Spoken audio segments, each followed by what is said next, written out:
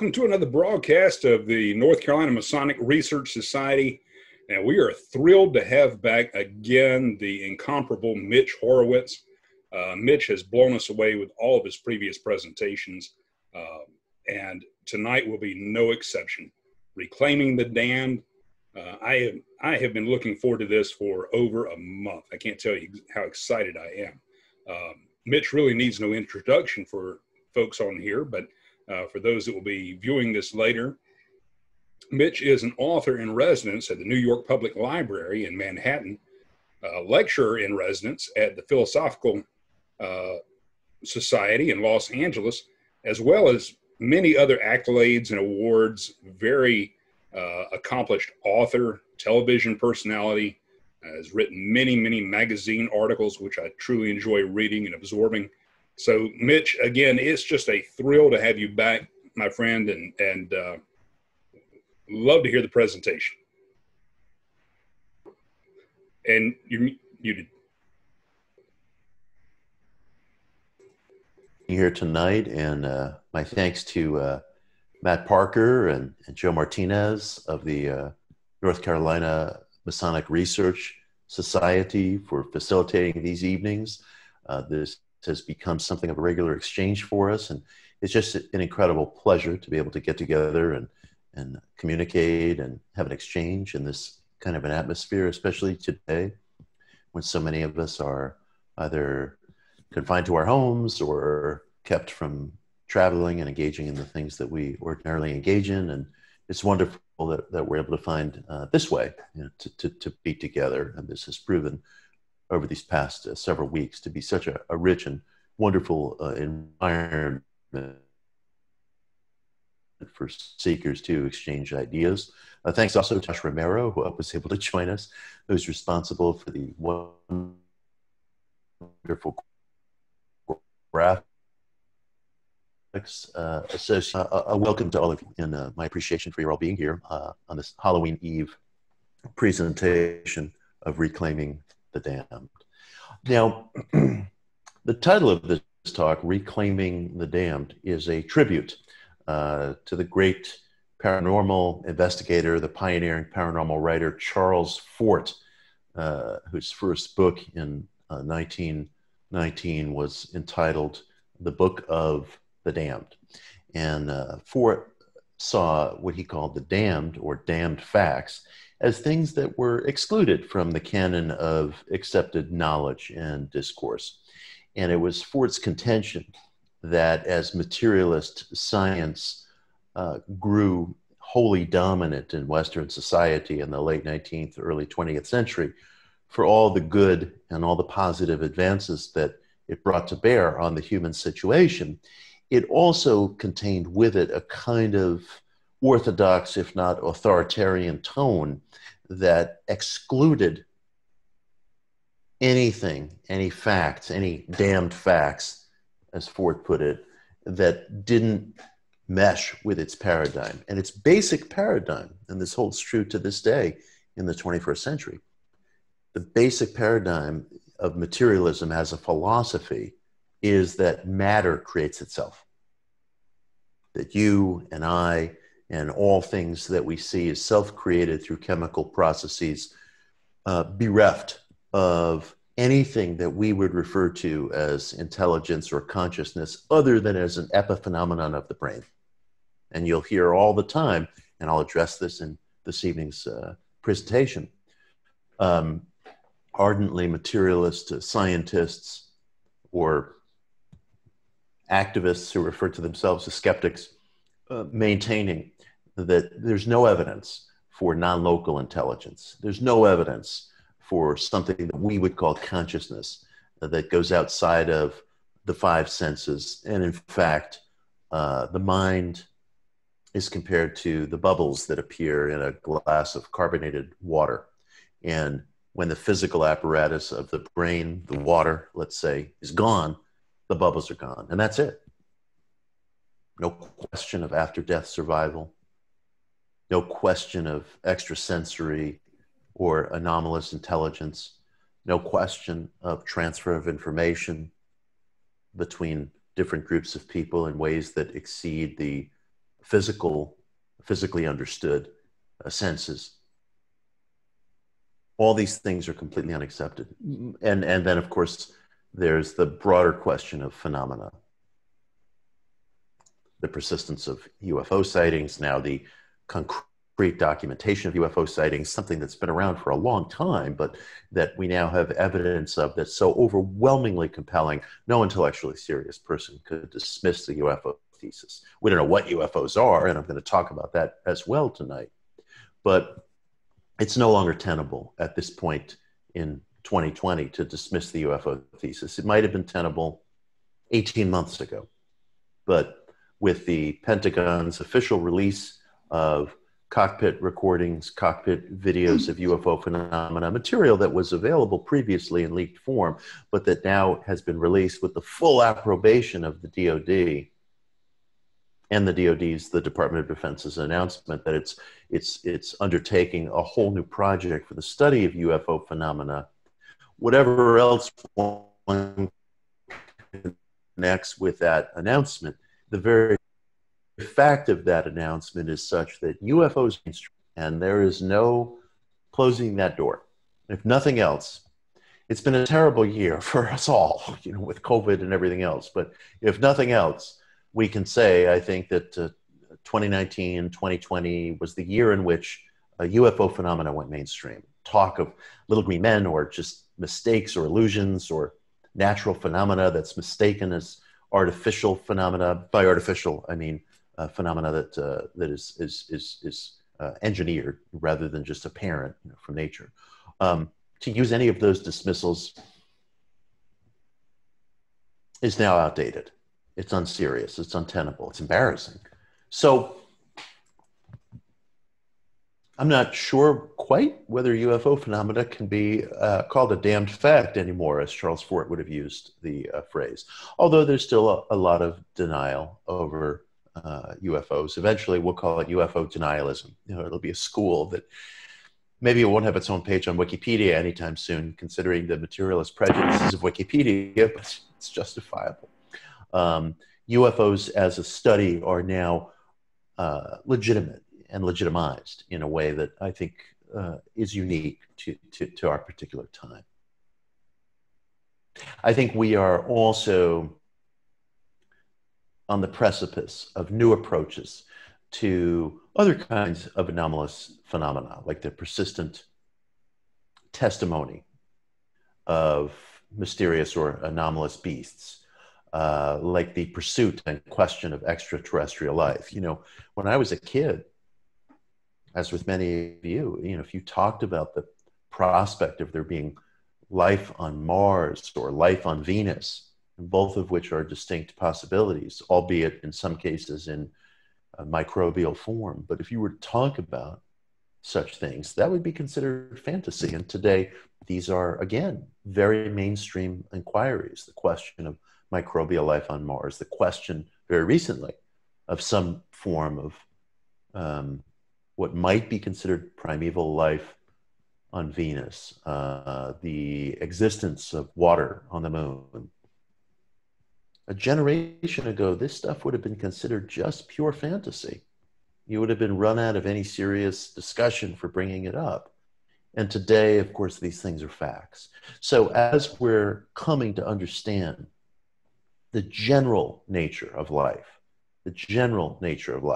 as opposed to it just being this strictly earthbound phenomena, I think that too cracks open the door to us taking a second look, us as a society, taking a second look at the question in the presence of anomalous forms of life, mysterious beasts, humanoid forms, Aleutians or leprechauns, or call it what you will, other forms of life that have been persistent in testimony from time immemorial and continue to be so, and yet that testimony has been regarded as a damned fact in Fort's term.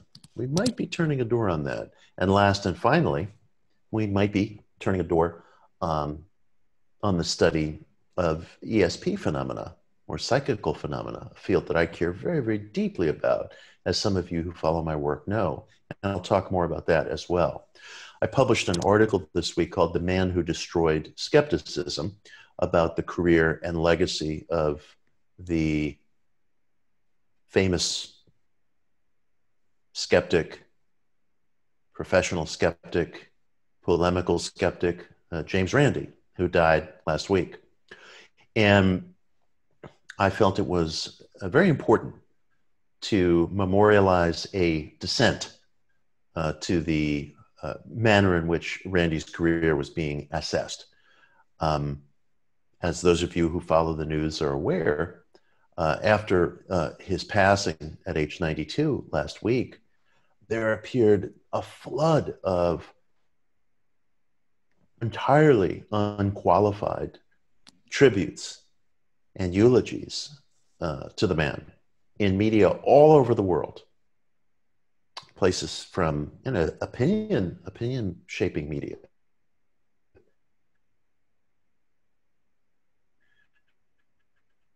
New York Times, NPR, The Guardian, tributes as if to say, here was the man who helped us to think better.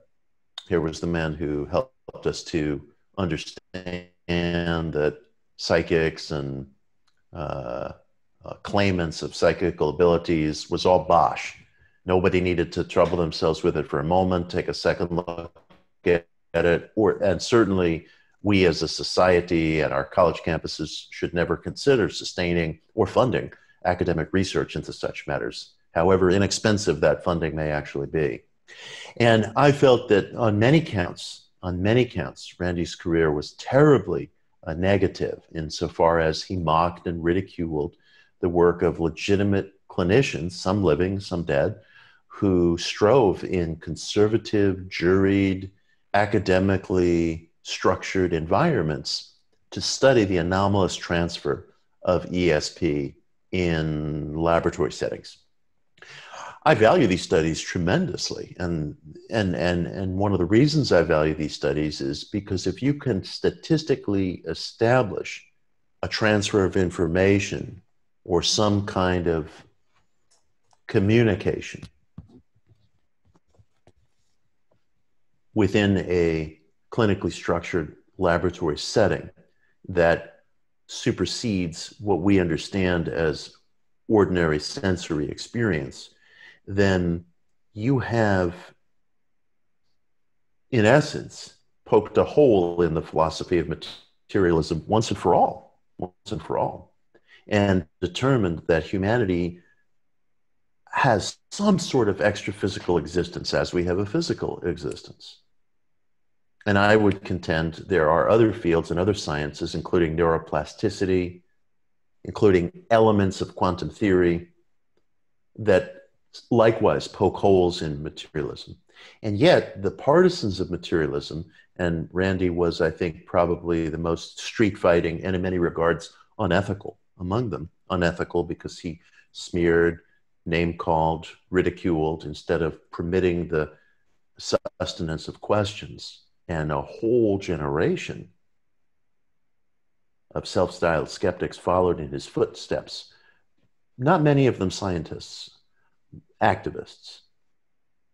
And they're very effective. They're effective because their means are repetition, a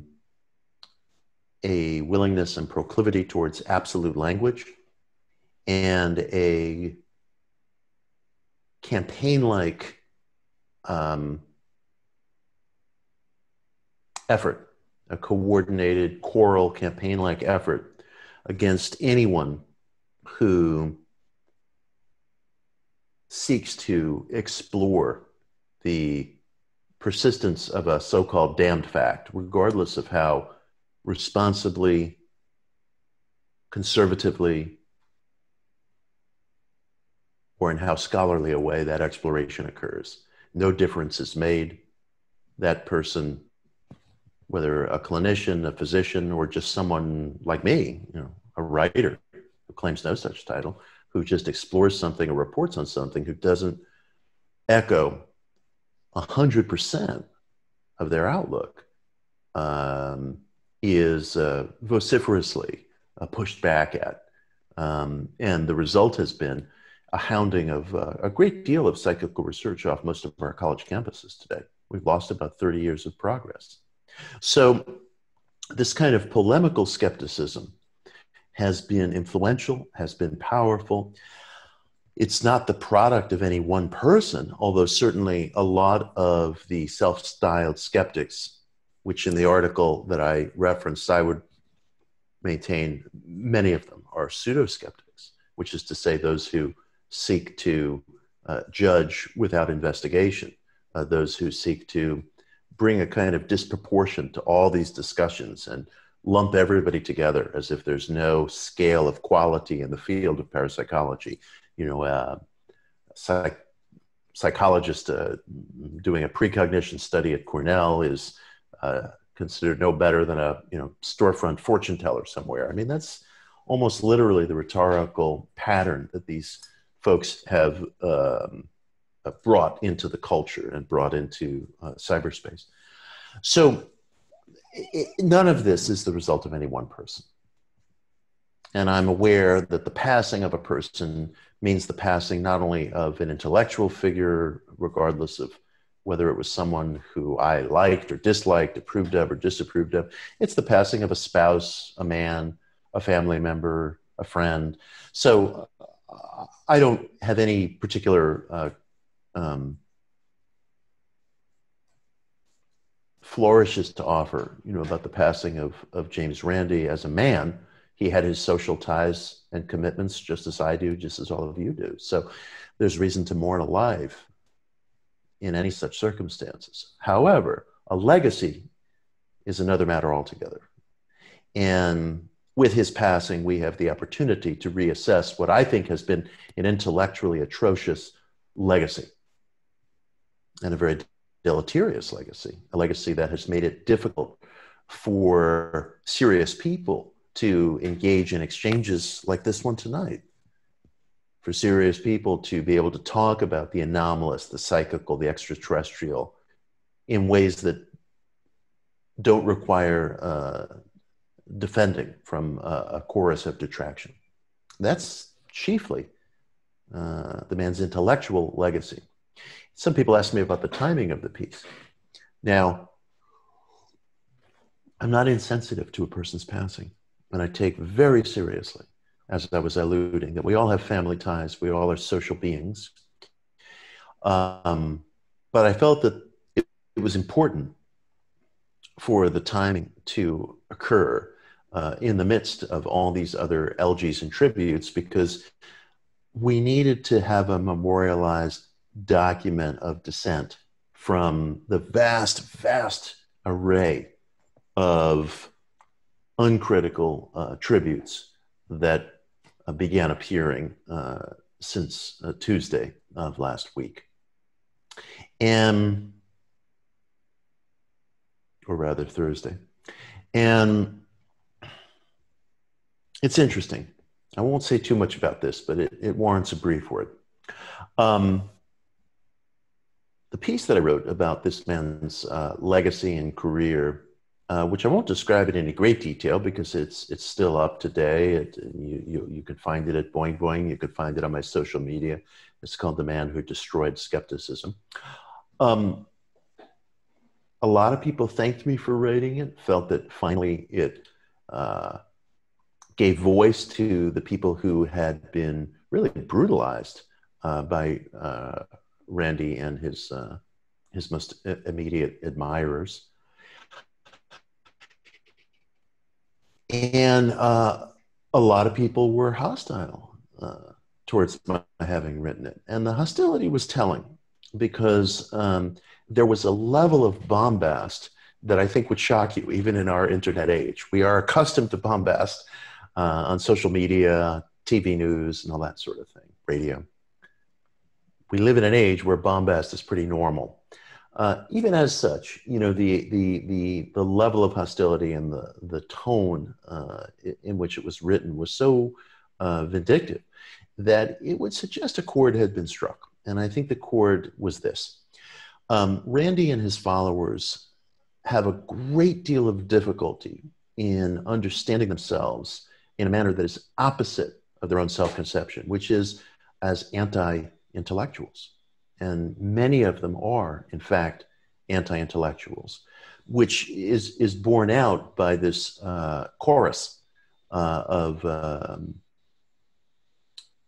vindictive and ad hominem language that you'll find in many of their responses.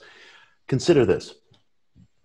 Media all over the world, some of which I've mentioned, ran uncritical accounts of his life. This was one exception. And it was unsustainable to them. It was greeted with a level of fear and hostility that was suggestive.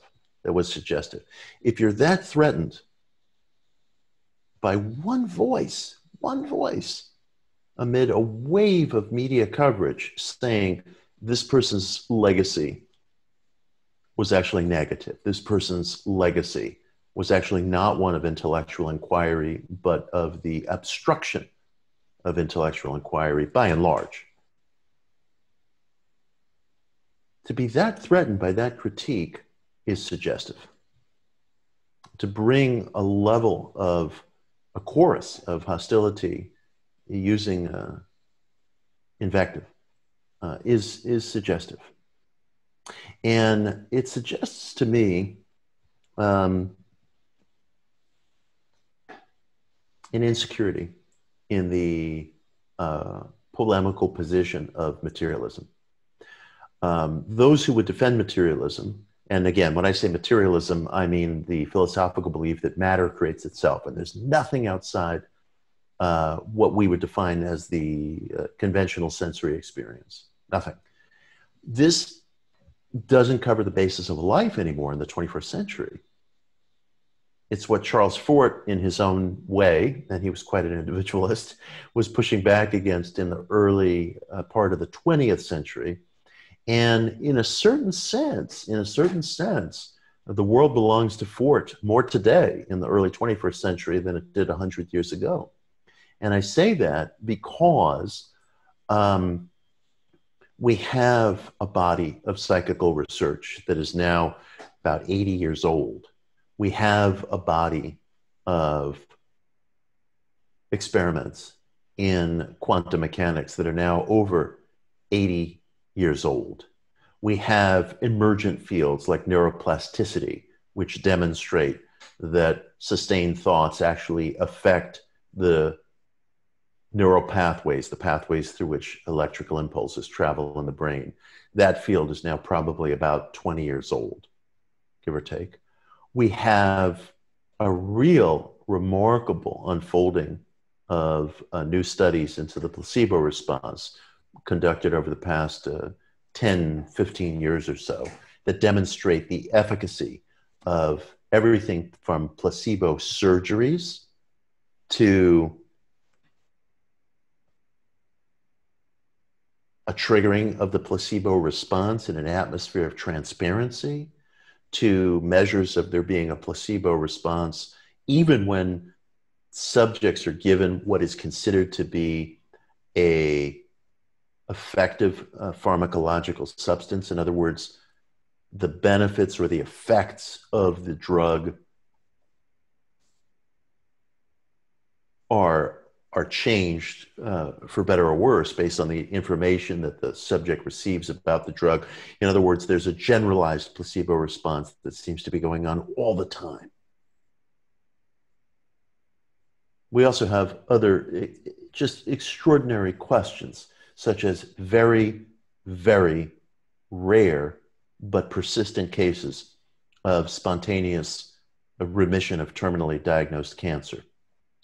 I write about this in my book, The Miracle Club, where I write about the work of an Australian researcher and psychiatrist named Ainsley Mears, who in the 1980s studied whether there was any correlation between intensive meditation and these rare cases of spontaneous remission of cancer. And Mears found about a 10% correlation. And I may talk about that a little further this evening, but I write about that in my book, The Miracle Club, and I have an excerpt from The Miracle Club, which I posted today to Medium, which is called How to Talk About Contentious Issues in Science. How to Talk About Contentious Issues in Science, in which I highlight the work of Ainsley Mears. Now, Mears was meticulously careful, as I try to be, not to in any way exaggerate or overstate this data about spontaneous remission of terminally diagnosed cancer. I am talking about an infinitesimally small number of cases, but these are real cases and these are documented cases. And about 15 such cases occur each year among new cancer diagnoses here in the United States. It's an infinitesimally small number. It should never be used in a sensationalistic way or in a manner that's suggestive of any kind of miracle cure or to give false hope. I cannot state that plainly enough. However, infinitesimal as this data is, it's also persistent. It's also documented. It occurs. And Mears, in his work, found a correlation in a small but not insignificant number of cases between intensive meditation and cases of spontaneous remission. It would be a mistake to draw conclusions from that. We don't know what's going on. There could have been a misdiagnosis of cancer in the first place. The patient could have had a virus that suppressed his or her immune system. And when the virus lifted, the immune system was able to combat the cancer. The individual could have had a suppressed immune system for some other reason. But those who have documented these cases in mainstream medical journals, and you can find the references in the Miracle Club or in the article that I referenced, did say that another category that simply cannot be discounted is the psychological. What a shame it would be. What a shame it would be to neglect this material altogether. This is why, although there's not a direct connection, I believe that the style of polemical skepticism that Randy and his followers introduced into our culture has made it difficult to discuss these issues, and yet discuss them we must, or we're neglecting a question. We're neglecting a question. I remember I was talking about this question of spontaneous remission one night several years ago with a cancer researcher at Harvard Medical School. He specialized in breast cancer. And I described these numbers to him, and I made it very clear to him the depth of care with which I wanted to discuss this material so as not to exaggerate it. And he said to me, look, I have to be objective, but I can tell you that my colleagues and I have noted to one another that a person's treatment does seem to respond to the attitude that the individual has towards his or her treatment, and we don't know why that is. I framed all of this in a fashion as carefully as I possibly could, as carefully in writing as I'm trying to frame it now in speech. And another research physician that I knew got very angry and wrote to me and said, you know, you're proffering miracle cures, et cetera, et cetera. And I said, we are framing a question and taking pains to state the rarity and the anomalous nature of this phenomena, but nonetheless to point out that it occurs consistently. It's documented. It's persistent. It's not testimony, although I don't discount testimony. It's documented. So, and yet, there's this quality to the intellectual style that prevails within many institutions today of closing down these questions, however delicately they're framed. I oppose that. I stand against that. That's why I wrote the article that I just described. That's why I will, as is pertinent, continue to write or speak in such areas. We need to be able to find a way to discuss anomalous phenomena that is neither sensationalistic nor denying of questions. I cannot be plain enough about that. It is a basic human impulse to ask, what's around the next corner? What's over the next hill? That's never going to go away. We'll all be in a lot of trouble if that ever goes away. That impulse cannot be curbed when facing questions of anomalous phenomena. And I use the term anomalous generally. If we're encountering something over and over and over again, either in what could be considered valid testimony, in other words, coming from people who have no diagnosable issues, who are describing phenomena that's very similar, who describe this phenomena over a period of time, that's a record.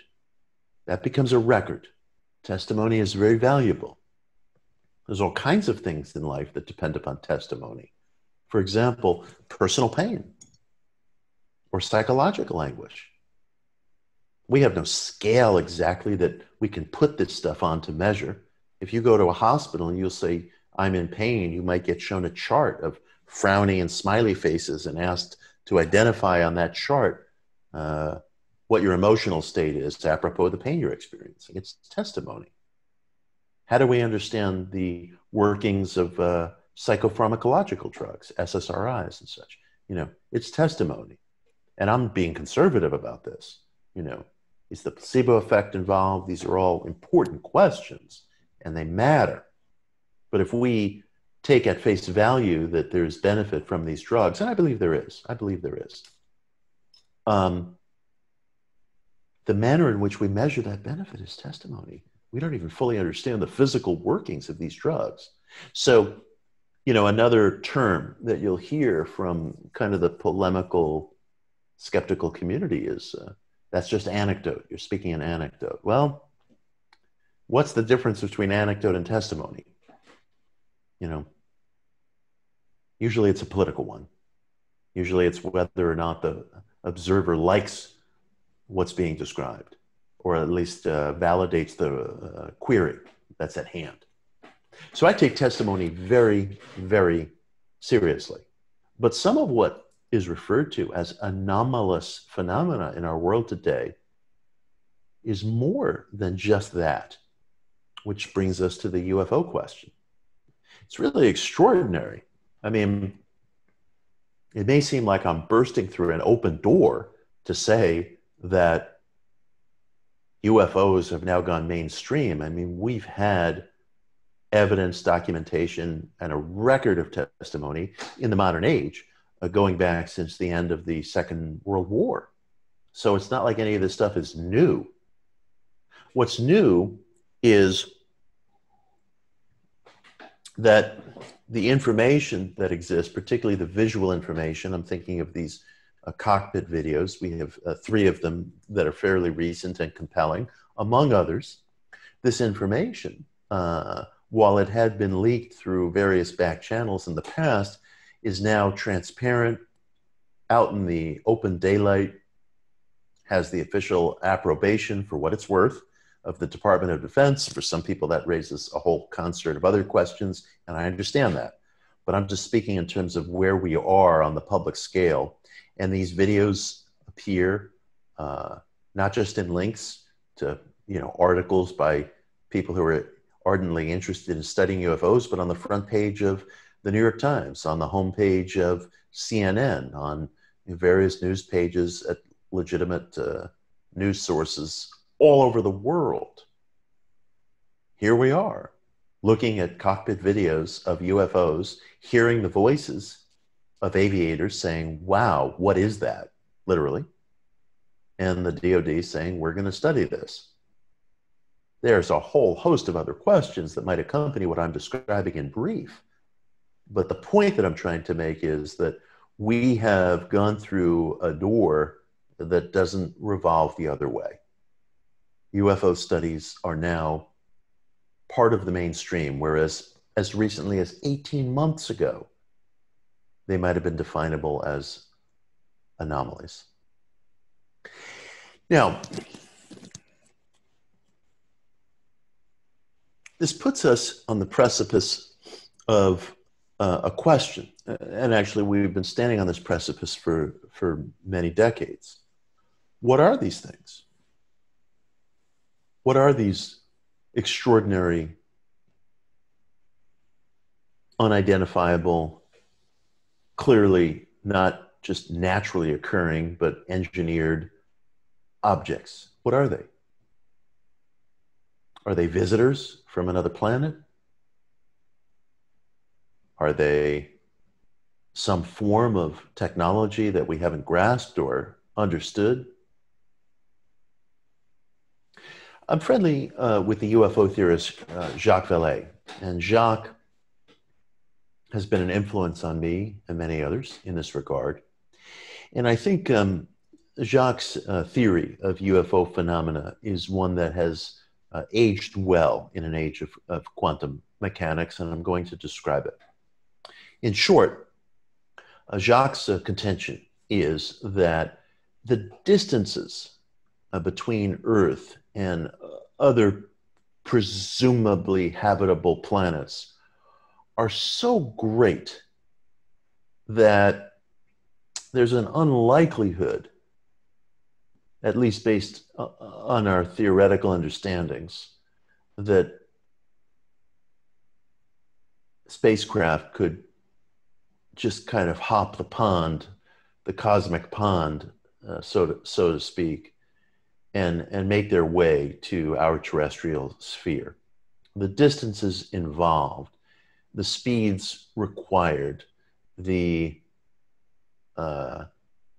jumps in time required are so awesome to conceive of that a couple of generations ago, he deemed it unlikely that these craft, it could be visiting us just across the expanse of the cosmos, although there may be ways in which that expanse can be bridged through black holes or time gaps or other phenomena. And Jacques' theory is that extraterrestrial sightings are more likely to be interdimensional. That in fact, based on the theoretical models we possess, it is simpler to work out an interdimensional thesis than it is to work out an extraterrestrial thesis. And this theory has aged well, because right now, for example, one of the interdimensional theories that has become widely talked about within our own generation is so-called string theory. And to put it in the briefest of terms, string theory is the supposition that all matter and all events occur along a series of undulating strings that crisscross through what we experience as reality, and that these undulating strings are populated by different dimensions of existence. And sometimes we don't see the antecedent of something that happens within our experience of reality that might be triggered by something that belongs to another dimension that exists along one of these great strings, so to speak. And it's interesting because it can explain things that our physical models have not yet been able to explain. For example, the so-called mirror effect. Isaac Newton made the observation that objects, both infinitesimally small and macro, seem to mirror one another in motion at extremely far distances. And he wondered, why would that be? As we entered the 20th century and the study of quantum mechanics got underway, scientists discovered that this mirror effect that Newton had detected in the above ground, so to speak, macro world, also occurred in the particle world. So we see both particles and macro objects affecting one another at a distance in ways that we can document but not explain. So string theory, for example, could be an explanation of why we're seeing these tandem effects without any discernible cause. It could be that the cause exists interdimensionally, so we just don't see the antecedent for what's going on. Quantum mechanics introduces all kinds of extraordinary questions to us, which also suggest the existence, in fact, you could even say require the existence of a series of different realities. We know for a fact, due to interference patterns in quantum experiments, that a subatomic particle appears in an infinite number of places at once. It's called superposition, until a measurement is taken. When a measurement is taken, the particle collapses from a so-called wave state to a particle state. It gets localized in one place. But without a measurement, there's no localization. The particle remains a possibility and not a particle, a wave, so to speak, and not a localized object. And there was a physicist named Hugh Everett in the 1950s who arrived at a many worlds theory of quantum physics. Everett was responding to a thought experiment called Schrodinger's cat. And I won't go into it in any great detail because I've spoken about it other times and in other places, but the Schrodinger's cat experiment, in brief, holds that when you take a measurement, basically, and you localize a particle, you have effectively created a whole past, present, and future, because you made a decision to take a measurement and effectively to localize that particle at that moment in time. If you take your measurement on Tuesday afternoon at 2 p.m. Mountain Time, the measurement itself has fostered a reality. There would be a different reality if you had taken that measurement at 2:01 p.m., a whole different past, present, and future, a whole wave of different possibilities accompanying that one event, which leads us to reason. In fact, it necessitates that we reason that there are and that there exist a whole vast infinitude of possibilities going on, not only in potential, but coexistent. You would have to allow for the fact that there are all kinds of coexistent realities occurring within a kind of a wave state scenario, possibly. And only those that reach our awareness are the ones that we call actual, real experience, based on the how, when, where, and why that you, as a sentient observer, have taken a measurement. Now, of course, I am speaking about events that occur in a particle lab, where somebody might be directing a subatomic particle at a double slit system or some other kind of target system. These are things that occur within infinitesimally small micro settings. But I'll say two things. A law, in order to be a law, must be consistent. So natural laws that we encounter, like gravity, are ever operative. The experience of gravity might change dramatically based on your circumstances. Gravity responds to mass. In effect, you could almost argue that gravity is mass being attracted to itself. So if you were on the moon, you could jump 10 feet in the air. on Jupiter, the weight of gravity would crush you. It responds to mass, the mass in that case of the planetary body. If you were in space, you would experience a vacuum, the absence of gravity. It's still there. It's still going on. If it didn't, everything would come apart, in a certain sense. But it's experienced differently. So to say that, what we're observing in the particle lab is exclusive to the particle lab would violate how we understand natural laws. They're ever operative. What else isn't a natural law? But they're experienced differently based upon circumstances. Now, circumstances are such that when we take a measurement in a lab setting, let's say we're using a microscope, for example, just to use that as a model. When you're looking through a microscope, you see more and more of what's actually going on. If you take a drop of water and you just look at it, well, what is it? It's clear, it's viscous, it's our sensory experience of water. But you put that same drop of water under a microscope, there's all kinds of things going on. There's little single cell life forms in that drop of water. There's bacteria in that drop of water. You keep looking and looking, that drop of water itself is made up of particles. You keep looking and looking, the particles have space in between them. It's extraordinary. But as you pan back, you get less and less information of what's actually going on. There are a school of quantum theorists who call this information leakage. And so it may be that when we measure things in exquisitely fine ways, using exquisitely fine instrumentation in the particle lab, we see reality. We see what's really going on.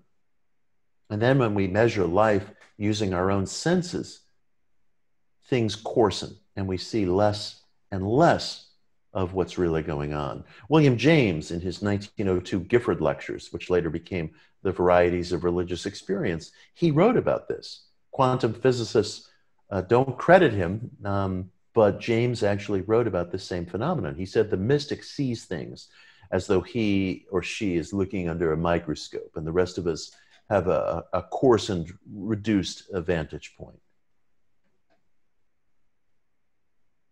And quantum physicists make essentially the same theoretical point and say, look, extremely fine instruments just mean that we see more of what's happening. And when we pull back, so to speak, we see less and less of what's happening. So the phenomena of the quantum lab, which has been documented for over 80 years, if it's real, it has to be general. That doesn't mean we always experience it. We don't experience gravity in the same way. We don't experience magnetism in the same way. We don't experience electricity in the same way. Depends on the conductor, depends on the circumstances and so forth. But it's always there. It's ever operative. And what are our senses? But natural technologies, biological technologies of measurement.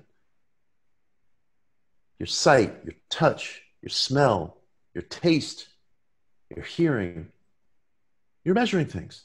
You're measuring things. These are natural technologies of measurement. Not entirely different than what the scientist is using in his or her lab to augment,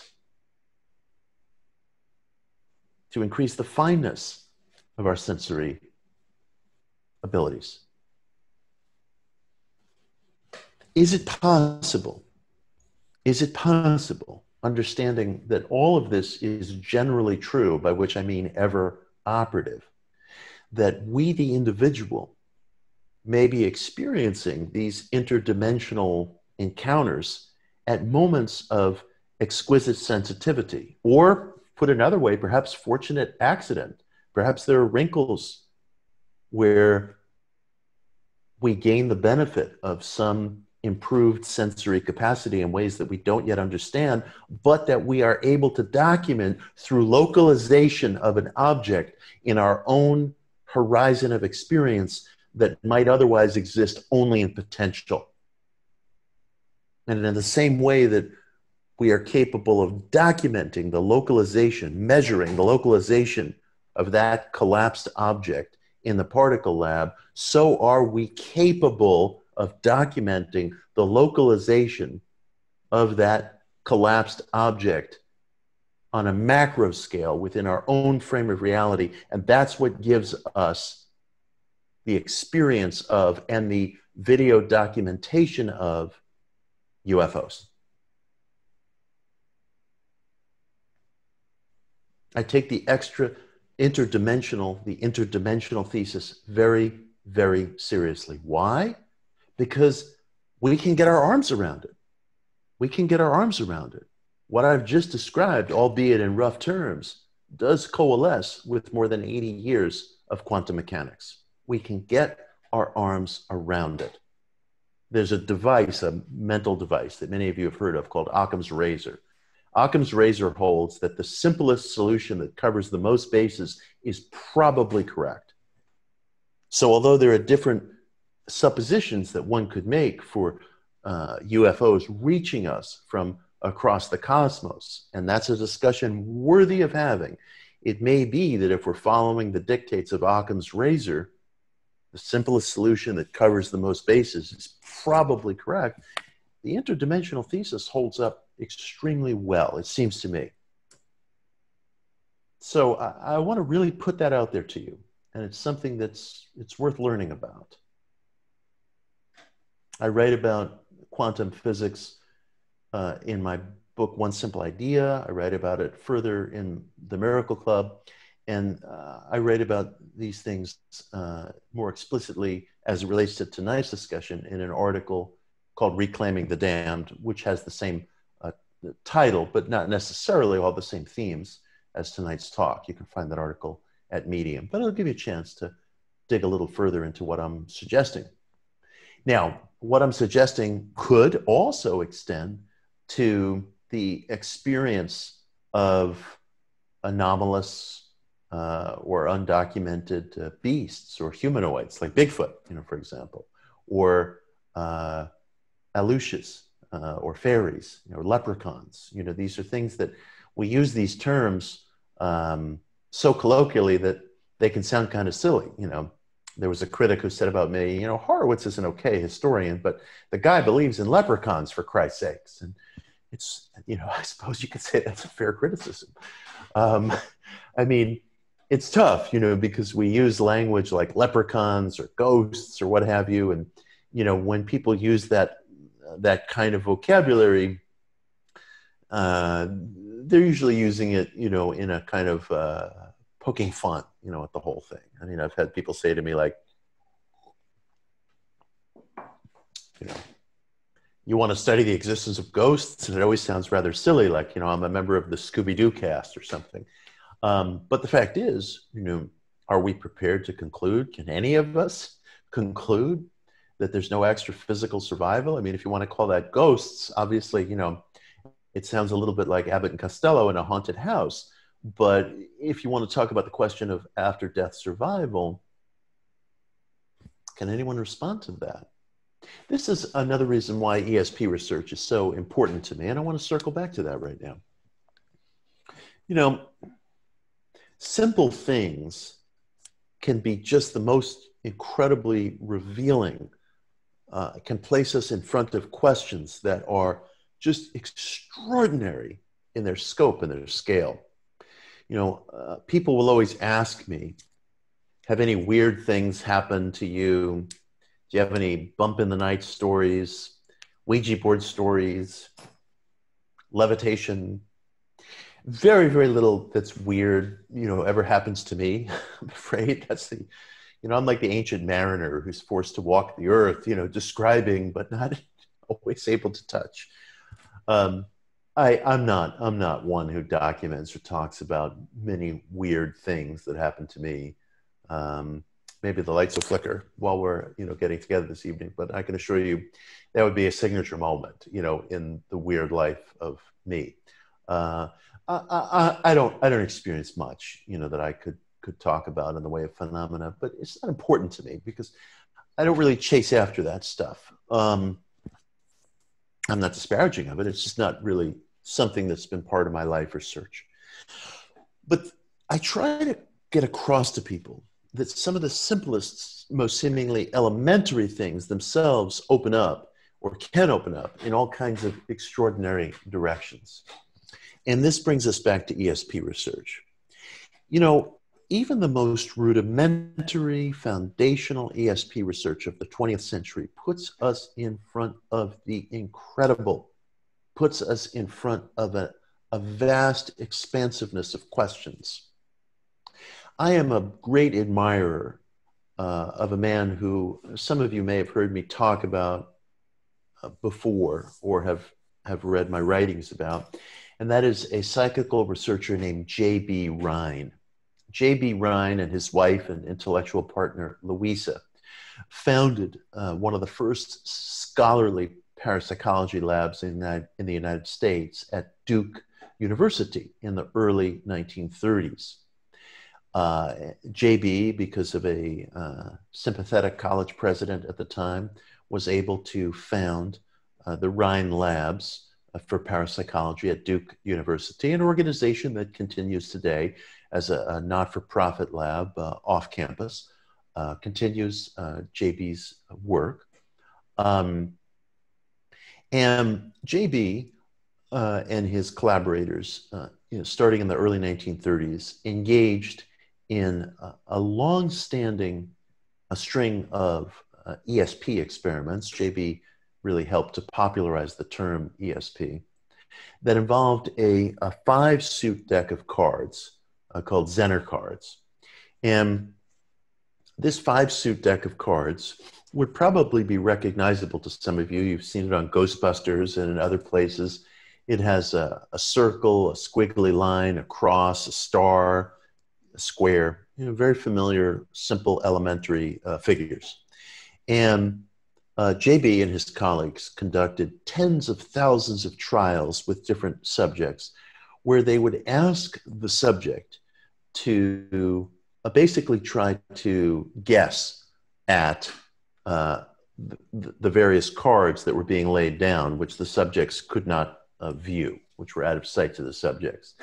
And the basic facts are that over tens of thousands of trials, really rigorously juried and meticulously structured and conducted trials that were safeguarded against any form of pollution or corruption of data or bias of the experimenter. Certain individuals consistently demonstrated an above statistically average ability to name the upturned card. So for example, you have a 5-suit deck of cards. Statistically, over a certain number of trials, your guess rate is going to even out at about 20%. In as much as we have laws of statistics, that's one of them. Over a certain string of trials, eventually, if you're making a 1 in 5 guess hit on cards, it'll even out at 20%. Well, JB and his collaborators found over tens of thousands of trials, there were individuals who, for example, might get a 30% hit rate, a 32% hit rate, a 33, 34, 35% hit rate. It wasn't the equivalent of Zeus throwing lightning bolts at Earth, but it was a real effect. It was a violation of the so-called law of averages. It was a violation of the statistical absolute that eventually averages had to even out and assert themselves. This wasn't true. And this effect was documented for years and years and years and years in every conceivable kind of setting. Now,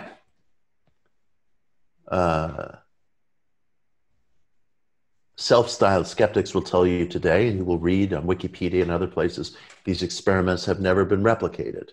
These experiments had all kinds of statistical pollution. JB didn't report his null sets or his 0 sets. None of this is true. None of this is true. The experiments were replicated. JB reported all of his data. and safeguards were taken, juried measures were taken that excluded any reasonable possibility of pollution in the data. I touch on some of this in the article that I mentioned at the beginning of our exchange. It's very important to understand this because what JB's experiments did, these simple but very rigorous and years-long study of whether an individual could get an above-average hit rate on a 5-suit deck of cards, it poked a hole in the centerpiece of materialist philosophy, which is that your mind is strictly an epiphenomena of the gray matter of the brain. It demonstrated that there is some extra-physical capacity, some non-local capacity to intelligence, that we are able to glean information in a lab setting that exceeds our ordinary physical understanding. Why is this so important to me? It's vitally important to me because once you have established that there's an extra physical quality to individual existence, or at least provided statistical evidence that is suggestive of such, you are upending the idea that we are just machines of flesh and bone. There's a materialist philosopher who says human beings are nothing but moist robots. It's a pretty phrase. It doesn't hold up. It's yesterday's news.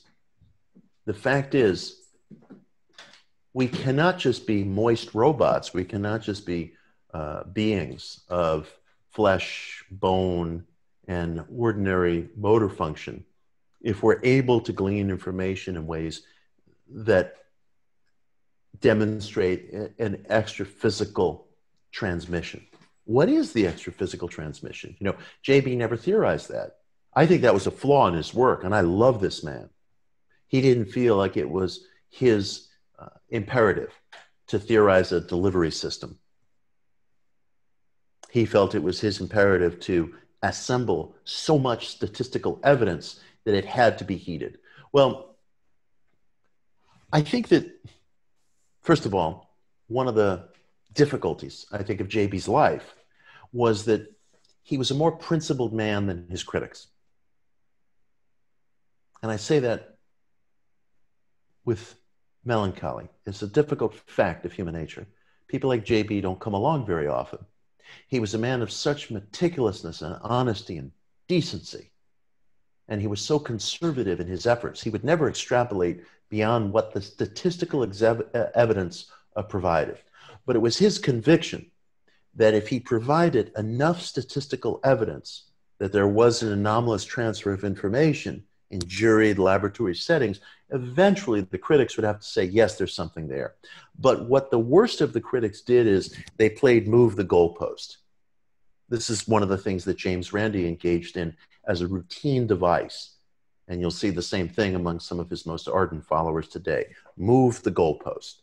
No matter how valid the information, it will be denied. There will be some dog ate my homework reason why it can't be right. Or arguments will just be repetitively replayed even though they've been responded to. JB would respond to all of his legitimate critics. Other critics would come along, ignore the response, and replay the same old arguments. And why? Why? I think it has something to do with a sense of safety. You know, we all, politically and otherwise, we want a world in which we feel safe. It's human nature. It doesn't belong to any one political tendency or outlook or another. It's inside of all of us. It's inside of me. I've had the experience many, many times, as I'm sure all of you have had, where somebody will announce a political position or a social position, and I feel the adrenaline, you know, rising up inside me. We like to think we're these rational beings. I just want the best policies, but politics, money, love, sex, intimacy, it's all emotional. You know. We respond to what makes us feel safe. I could defend whatever, you know, policies I want, but at the end of the day, there's a little being inside me that just wants to feel safe. And I think that's true for all of us. That's why, you know, political discussions get out of hand so quickly. That's why there's so much invective online. It's not because, you know, we're arguing about the rationality of this or that policy. We're arguing very often about what makes us feel safe. So there's something in the upending of materialism that makes certain people in our culture feel very unsafe. And once in a while, they'll concede it, or they'll give hints of why that is, you know, and I understand where they're coming from, because their feeling is, well, hey, you know, if you start hearing news that this Duke University researcher has proven the existence of ESP, it's going to usher in a whole new age of irrationality. And, you know, next thing you know, we're believing in unicorns and so on and so forth. And that's their fear, you know, in a nutshell. That's their fear. Well, there's lots of irrationality in our society, and they haven't done a very good job at pushing back any of it. They have done a good job of denying funding and academic approbation to wonderful, wonderful scientists like J.B. Rhine or others like my friend Dean Radin. They've done a good job at that, but that seems to me about the only thing they've done a good job at. We're not burdened with an over surplus of rationality in our society today. So I don't think their approach has kept them as safe as they would like to think it is. I think a better approach, a healthier approach, is to say, let's ask questions in a way that's meticulous. Let's use the method of science to pursue questions that are reasonably and thoughtfully sustained, as JB's experiments unquestionably have been. I'm describing the first, earliest generation of ESP experiments. I mean, you know, this is like the Wright brothers, you know, flight at Kitty Hawk. I mean, this is really early stuff. But the Wright brothers did demonstrate that we could engineer flight, right? Well, several generations later, humanity is going to the moon. I'm talking about the equivalent of the Wright brothers in terms of parapsychology.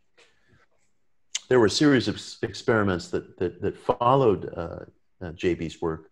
There were many experiments, but one class that's very important is called the Ganzfeld experiments. The Ganzfeld experiments were conducted by a scientist named Charles Honorton. Not him alone, but he was one of the primary figures. And Honorton wanted to experiment with what we would call telepathy, mind-to-mind, so-called mind-to-mind communication. And Honorton found that if you could take the individual and if you could put that person into a position of comfortable sensory deprivation and induce a deep relaxation, usually through putting an individual into like an isolation tank, fitting him or her with headphones that might emit white noise, comfortable eye shades, you could induce that person into a deep state of relaxation that is sometimes called hypnagogia. Hypnagogia is the state that you experience just before drifting to sleep at night. You're very relaxed, very comfortable state. I've written about that, talked about that in other contexts and settings. So Honorton experimented with placing people into this very comfortable, relaxed state of hypnagogia. They would probably be inside some sort of a noise-sealed sensory Depro tank. One of those tanks still exists at the Rhine Center. And if you ask me very nicely, I'll put up pictures of myself tonight in that Depro tank. And another individual, another subject, would be outside the Depro tank. And the other subject, who might be referred to as the sender, would attempt to mentally send pictures to the subject, the receiver, so to speak, in the tank. And anyway, Honorton, like his mentor, J.B. Rhine, conducted tens of thousands of trials. And again, if somebody, the sender seated outside the tank, was attempting to mentally convey one of 5 images to the receiver inside the tank, again, there was an above average hit rate again and again and again. Now, here's where things get interesting. Honorton, man of great integrity, who died very young, collaborated with a skeptic, an avowed skeptic who's still living, a man named Ray Hyman, who's a professor of psychology at the University of Oregon. They collaborated on a paper in 1986 in which is unprecedented that a parapsychologist and a avowed, recognized skeptic collaborated in this way. It hasn't been repeated since, which says something about the impoverished nature of inquiry in our culture. The two researchers collaborated on a paper in which Hyman, the skeptic, agreed that Honorton's data was uncorrupted, was unpolluted. It was legitimate. Hyman maintained that he did not accept the ESP or telepathy thesis. He did not accept that thesis. But he agreed that there were grounds for further study. That's all. That's all. The two men, presumably possessed of opposing viewpoints, agreed that there are grounds for further study. You don't have to accept the ESP thesis, but we do have a statistical model based on uncorrupted research that demonstrates the anomalous transfer of information in an extra-physical way in a laboratory setting. You may be asking yourself, as I've often asked myself, why didn't these kinds of collaborations continue? What happened? 1986? That's the last time that this kind of collaboration occurred? And by and large, the answer to that is yes. And it's a tragedy. So I'm not joking when I say to you that our culture has lost at least a generation of ESP research due to the efforts of what I would call polemical skeptics, or what the sociologist Marcello Truzzi referred to as pseudo-skeptics. It's a terrible loss to shut down this kind of information, often by way of invective and campaigns of invalidation, an unwillingness to just say, hey, let's look at the data. Let's look at the information. One time, an anthropologist from the University of Kansas was saying to me, hey, we shouldn't be wasting the taxpayers' money on this stuff. You know, he's a professor at a public university, so he's benefiting from the taxpayers' money. And I said to him, listen, this research costs peanuts. It's peanuts. It's really next to nothing. Consider what I'm describing. You know, some guy sitting in the equivalent of a broom closet, you know, putting you into a sensory deprivation tank, you know, somebody, you know, constructing card experiments. Obviously, you know, I'm speaking of things that are over a generation old. There are other more sophisticated experiments that go on now, some of which are conducted by my friend Dean Radin, who's the chief scientist at the Institute of Noetic Sciences in Northern California. Dean conducts a series of precognition experiments. And in these precognition experiments, in brief, Dean will show a subject a variety of images that might elicit a physical response. They might be violent images that are deeply disturbing. They might be sexually arousing images. Whatever the case is, they're images that elicit some sort of a measurable physical response. And Dean has found that among certain subjects, and in a meta-analysis of pools of subjects, physical response rates such as salivation or perspiration or the release of adrenaline or what have you, uptick of pulse, certain physical, these physical responses to the images, as a matter of meta-analysis, a pooling of all the data, occur just milliseconds prior to the showing of the image. Not in every case and not among every subject, but among a notable pool of subjects, enough so that the overall whole is affected. Again, this shouldn't be happening. Why is a certain subject having a physical response to an image in an infinitesimal moment prior to being shown it? Now, of course, again, the polemicists will say, you know, bias of the experimenter, polluted data, so on and so forth. You know, they set the scale back, and this is what I mean by moving the goalpost. You know, Honorton and Hyman in 1986 established the possibility of collaboration between parapsychologist and skeptic, at least to the extent of avowing the validity of the data, if not agreeing on the mechanism. But we've lost that. We've lost that progress, and we lose a precious inquiry into the human situation temporarily. A question is indestructible. Maybe the only thing in life that's indestructible. It will reassert itself. It's reasserting itself today. We may not, in this generation, see a reopening of ESP research in the way that I believe it ought to occur, in a properly funded way. And again, the funding involved, I mean, we're talking peanuts. I'm speaking to you about, some of the basic core experiments. They're absolutely remarkable. There was, and no longer is, a parapsychology lab at Princeton University called the Princeton Engineering Anomalies Research Lab. And one of the experiments that the Princeton lab, which no longer exists, unfortunately, engaged in was through the use of devices called random number generators. Random number generators are devices that spit out a completely random, infinite series of numbers or symbols. These are the devices used, for example, to come up with new passwords each time you log on to some sort of a new website or app. And random number generators emit an infinite pattern of completely randomized lights or sounds or numbers or symbols.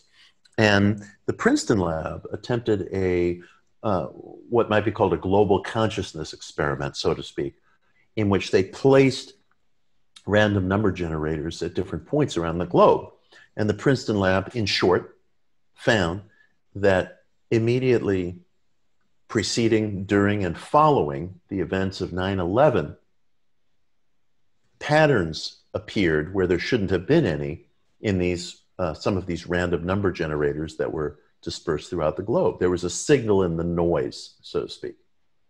There should be a completely chaotic emission of information. That's the point.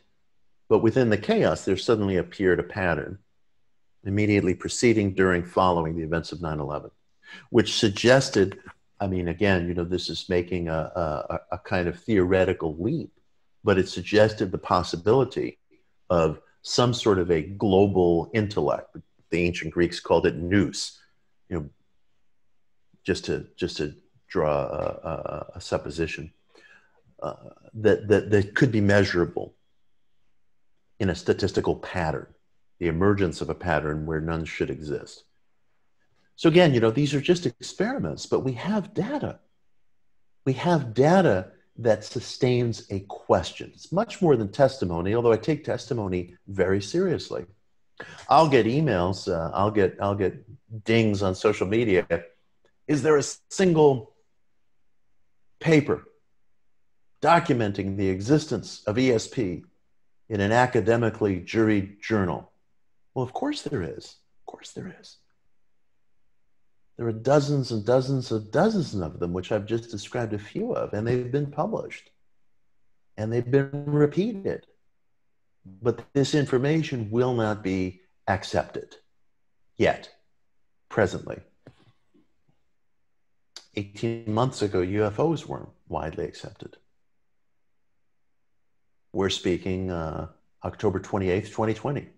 Maybe 18 months hence, something will have happened. I don't know. But we certainly live in remarkable times. The deep, deep divisions that we feel politically in this country and in other countries, the trauma that has been visited upon people through the COVID crisis, the fallout of that in health and economics, they're putting all of us under a terrible strain. And I take that with the deepest seriousness. But periods of intensity can also be periods of just remarkable shifts in perception, consciousness, art, culture, intellectual output. I don't like the fact, and I don't wish for the fact, that crises spur innovation. But as the poet William Blake observed, opposition is true friendship, by which he meant that it is through opposition that we grow, that we expand. Nietzsche put it a different way. That which doesn't kill me makes me stronger. Now, that may seem like a very romantic and blustery statement, but in a certain sense, he and Blake were getting at the same thing, which is that tension, friction, is the cause and the price of creativity. And we are going through very tense times today, and that's to be taken very, very seriously. We're going to have an election in a few days in this country that everybody is justifiably on edge about, and there's no joke about this. But the fact of tension, historically, and I think as an aspect of human nature, is growth-oriented. It's harrowing, and I don't wish for it, and I don't wish for it for anyone. But it is growth-oriented. Without demands and friction, we would remain intellectual and emotional children, both as individuals and as a culture. So there are all kinds of possibilities opening up today in which these damned facts might be entering more and more into the mainstream. I've talked to you about UFOs entering mainstream culture, something that can never be reversed. I've talked to you about some extraordinary, if deeply rarefied, questions within medicine that can never be reversed. I've talked to you about theories of interdimensionality with regard to UFOs and other anomalous so-called phenomena.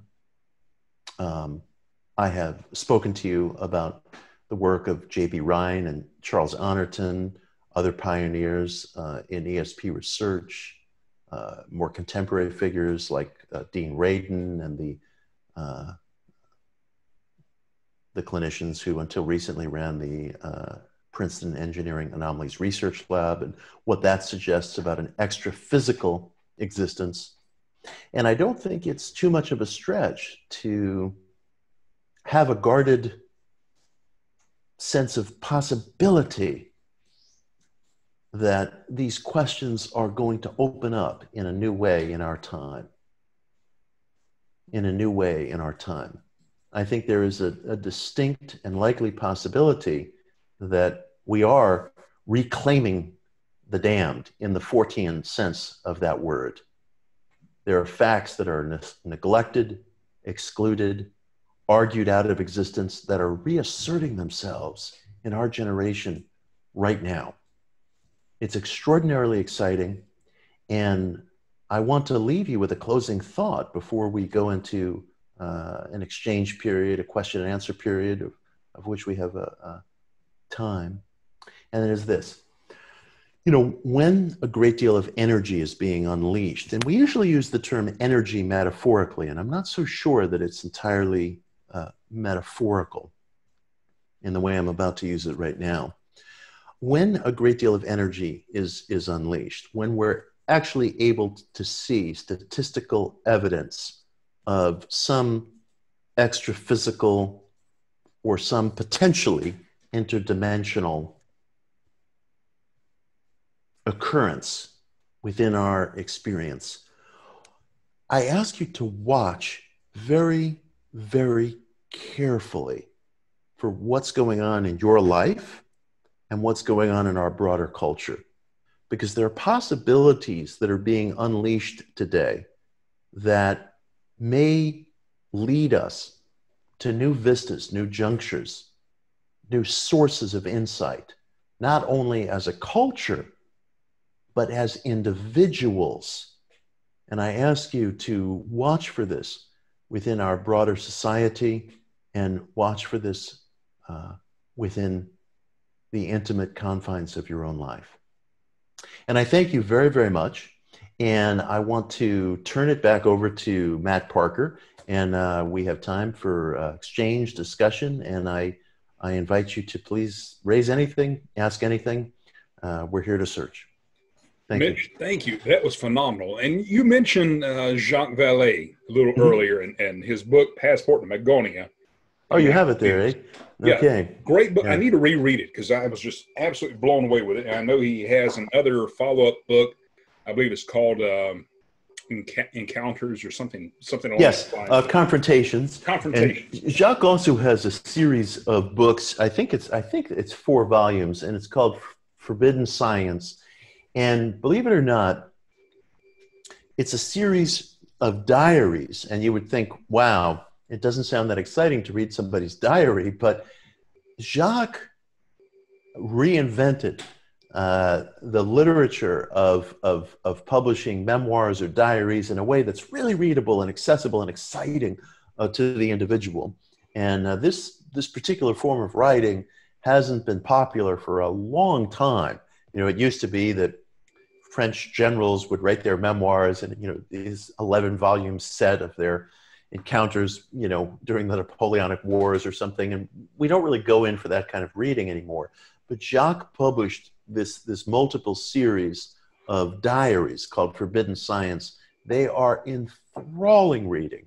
And in them, he expands upon some of the ideas that I've been talking about. But Passport to Magonia, Confrontations, a variety of other books, I heartily recommend them. Well, I brought up Passport Magonia because Jacques makes some very interesting connections in there. He talks about the stories of leprechauns or little people or people humans being abducted and taken to an underworld. Yeah. And the experiences are incredibly similar to the descriptions of UFO abductions. So I believe the first UFO abduction recorded or reported was 1960, around that time. Yeah, the modern, right. Yeah, I mean, after the sci-fi era exploded, and you have all these movies, that's what became ingrained in the pop culture mind. So that's how people interpreted these experiences. But prior to that, it was, you know, the leprechauns or these mysterious little people abducting people and actually taking them to underground worlds, or maybe other dimensions. Now, one of the things that Jacques has also produced in our time are great correlations between modern close encounter testimonies and ancient or pre-modern testimonies. You know, Jacques' contention is that what we call the close encounter story has been going on since time immemorial. We just called it by different names. You know, so we might refer to certain beings in the Bible as Nephilim or, you know, giants, or, you know, use terms like fallen angels or demons or, you know, any number of other terms that might be associated with biblical antiquity. You know, people in different parts of the world, cultures from Polynesia to Siberia, have their own stories of little beings who, you know, might within the Irish or Celtic world be called Aleutians or fairies or brownies, leprechauns, and so forth. And Aleutians, term used in Latin America. So, you know, we have all these different so-called world myths, and yet, you know, he's drawn a correlation between these stories and modern close encounter testimony. So he does that in Passport to Magonia.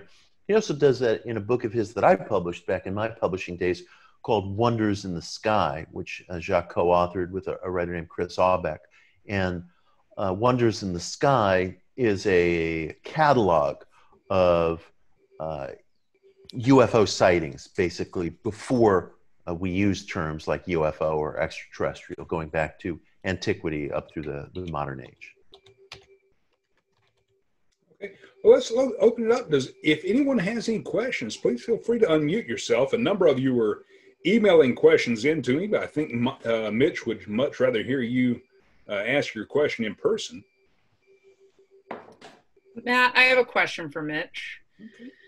Hi, Mitch. My name is Darcy Staniforth, and I'm American Studies scholar. So I study the how and why of American history and culture. And what you were talking about tonight made me think about, I wonder, like, as Americans, we love binaries, right? We love gender binaries. We love all these binaries. So it makes me wonder if you feel that part of people's hesitance to have more gray area in their life is because culturally we have been so designed and taught that binaries are where we find our answers.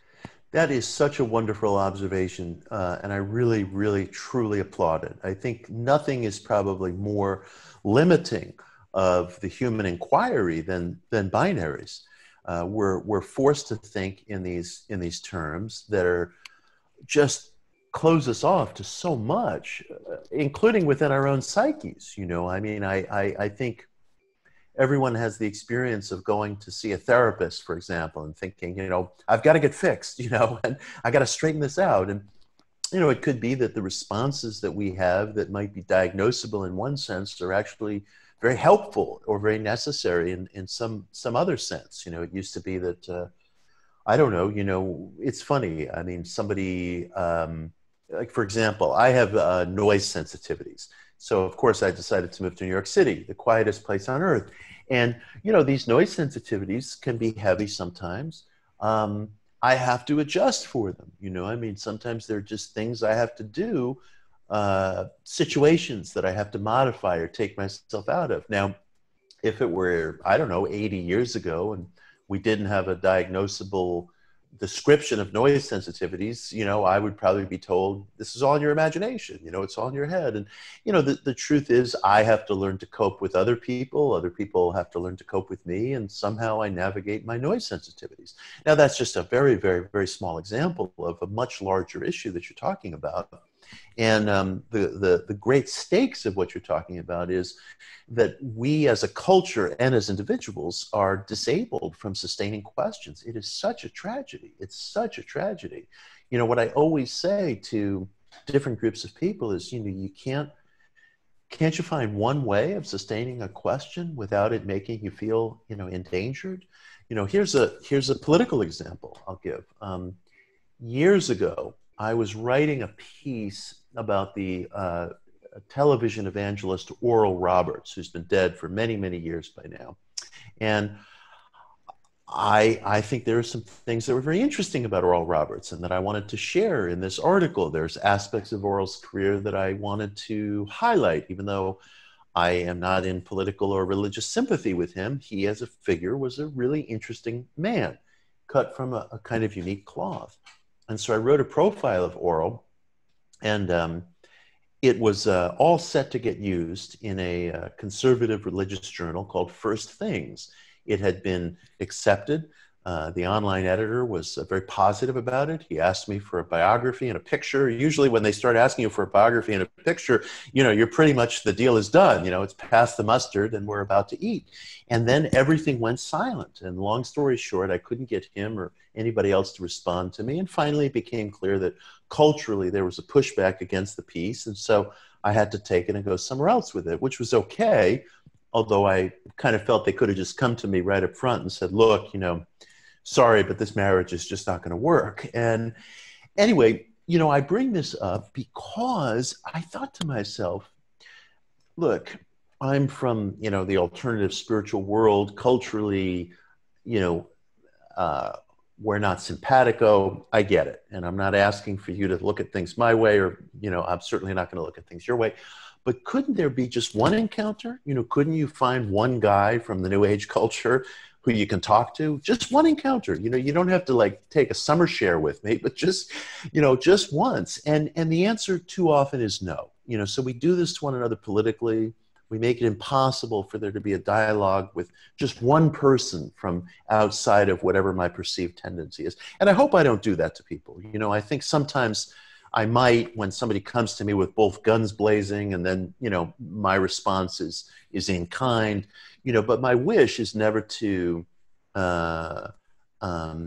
cement myself or another into a kind of binary possibility. And, you know, again, I'm speaking on this personal scale, but the point that you're making is so macro and so important. And it's why, for example, the research that I'm talking about gets so stymied, because there are just so few instances in which somebody could say, look, I don't agree with the ESP thesis, but I can evaluate your data and I think your data is uncorrupted. So let's keep asking a question. And because it's not financially prohibitive, there's no reason not to ask the question. And yet how rarely that occurs. So I think you've put your finger on, it's the fissure point of our time. And we will not be able to successfully exchange as a human community unless we get outside of that false binary that's brought to bear on us. Yeah. Thank you so much. Thank you. So I have I don't know if it's a question or a question plus a statement. And who's speaking? It's John MacArthur. Sorry. Oh, and I'm located in Western Canada, in Alberta. Now the question relates to, at the turn of the 20th century, there was a researcher who did a considerable amount of work in alternatives. In terms of religious faith, a fellow by the name of Evans Wentz. Mm-hmm. And he wrote a interesting volume called The Fairy Faith in Celtic Countries. Oh, yeah. And it's a fairly substantive volume where it talks about these types of issues of abductions and encounters with different types of beings. Although he never went into the question of extraterrestrials, it was more along the lines of the underworld and the extra world, if you wish. Mm-hmm. And I was wondering if any of this has resulted in any of the studies that you're talking about. I have heard of the book. I have not read it, so I don't know his work. I have heard of it. It's a gap in my own reading. I would certainly like to check it out.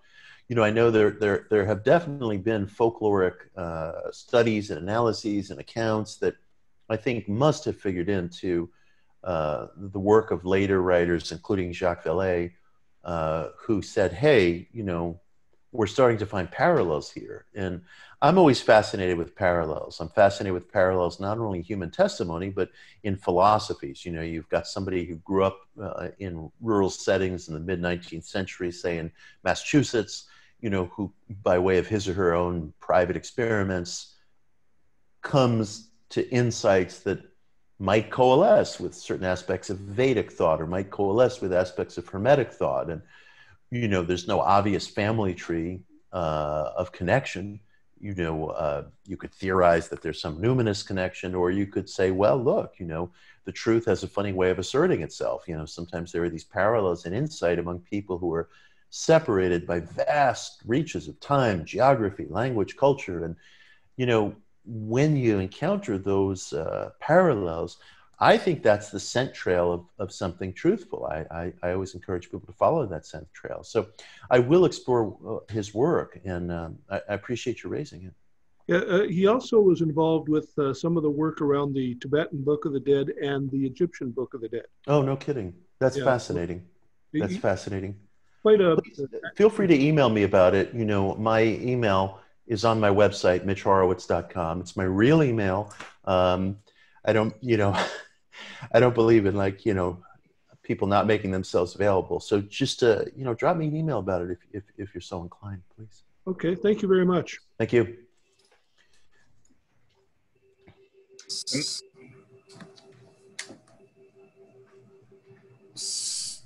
Mitch, I had a question. Please. I see it's Charles. What's your name? Charles, yes, Fitzpatrick. Hi. Hi. Huge fan of yours. I've read a lot of you, but obviously this year I've had a lot more time to read, so I've been. Haven't we all? Great backdrop, by the way, Charles. I don't know if people watching this can see, but Charles has the backdrop from the end of the original Planet of the Apes movie.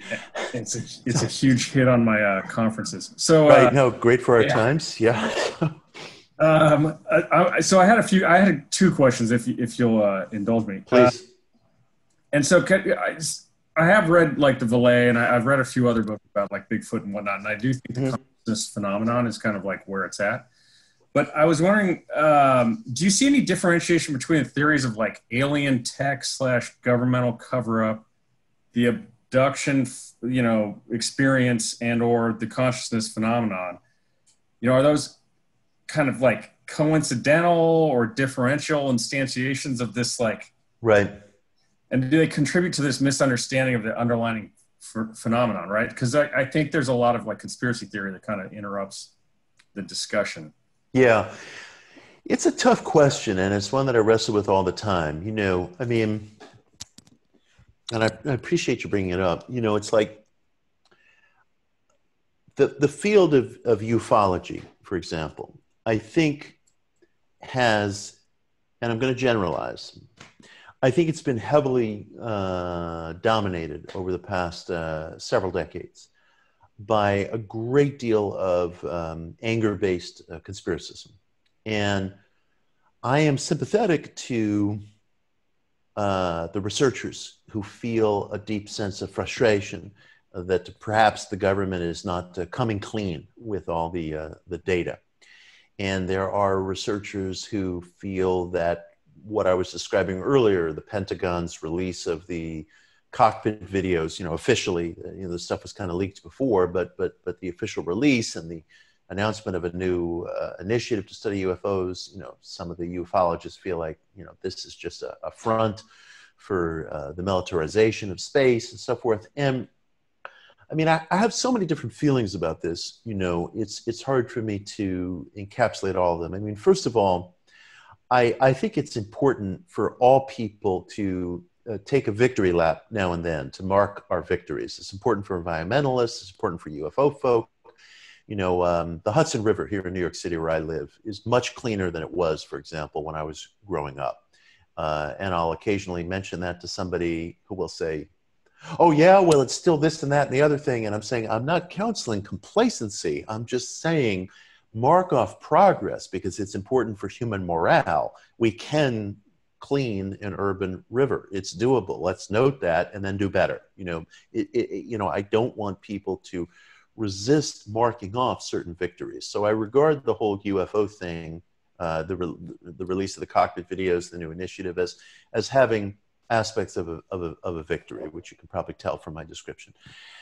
There are many people who chafe against that, because they feel like there's a more nefarious backstory, and it's hard for me to speak about that because, first of all, I'm not a ufologist. I mean, I care about the field. I participate to a degree in the field, but I'm not immersed in it, and so, I can't speak authoritatively about every nook and cranny of it. I just cannot.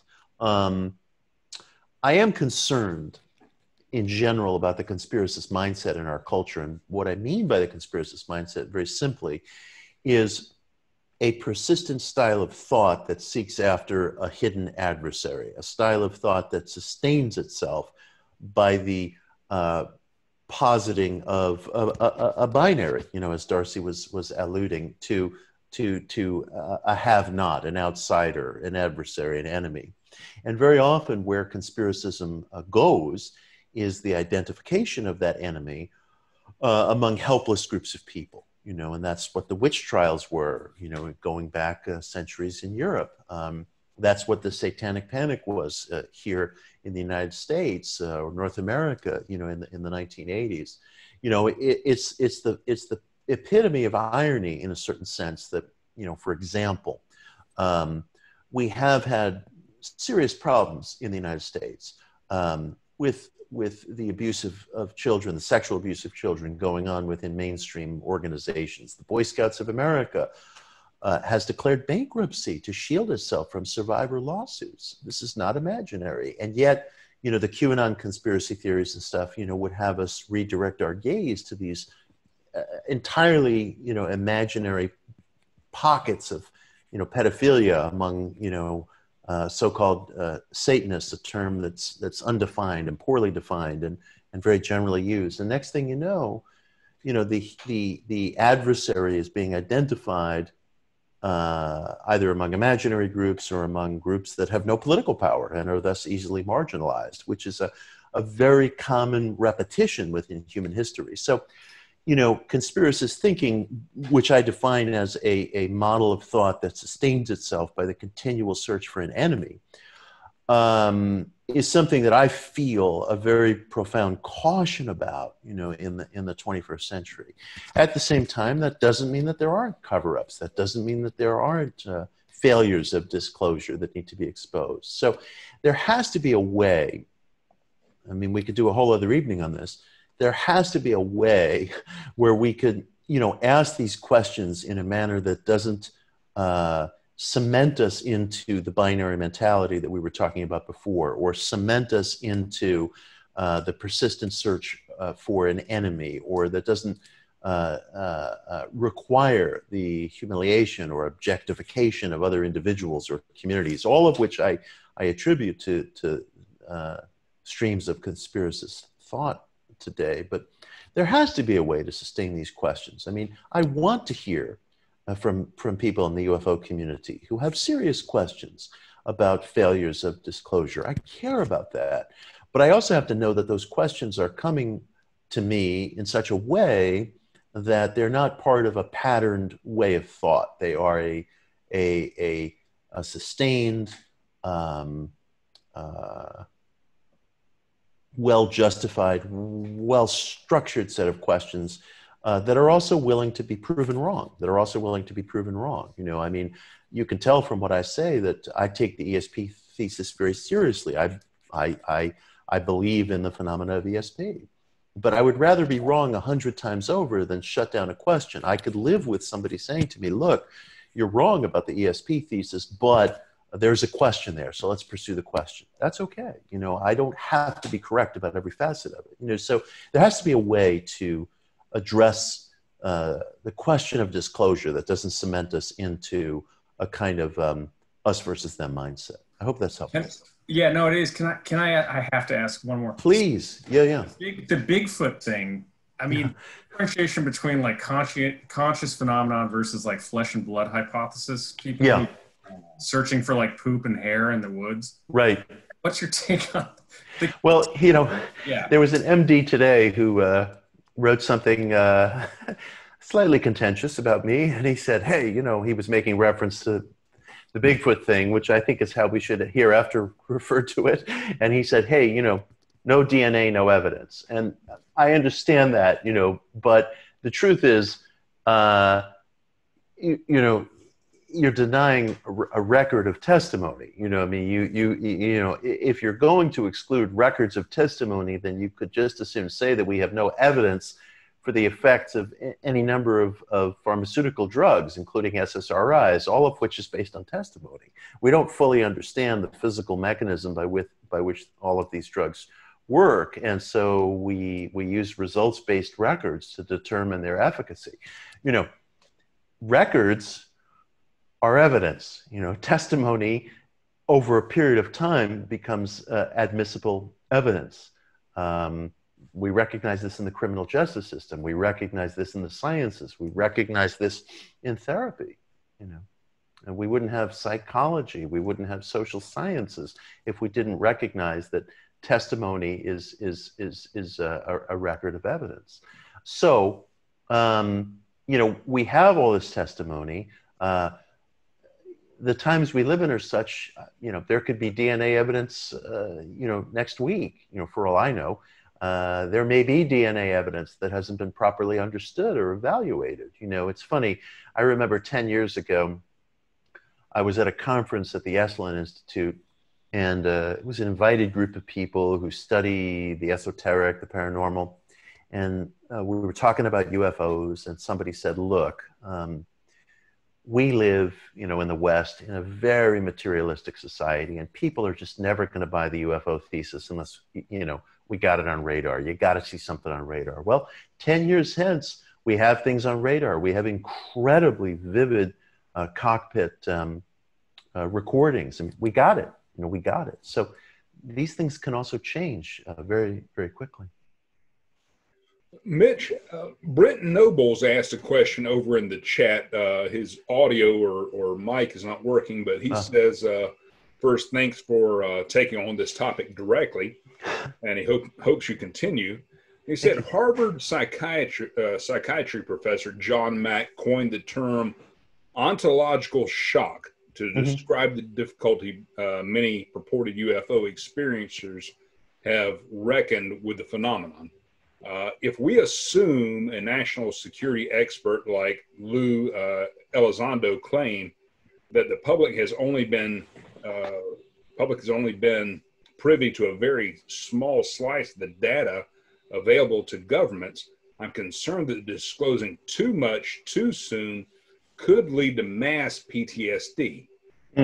As an emerging thought leader in space, how would you advise the powers that be on disclosure? Do you think the world could handle an unvarnished truth, even if that truth included some of the more uncomfortable rumors about ET or ultra-terrestrial involvement in long-term human evolution are provably true?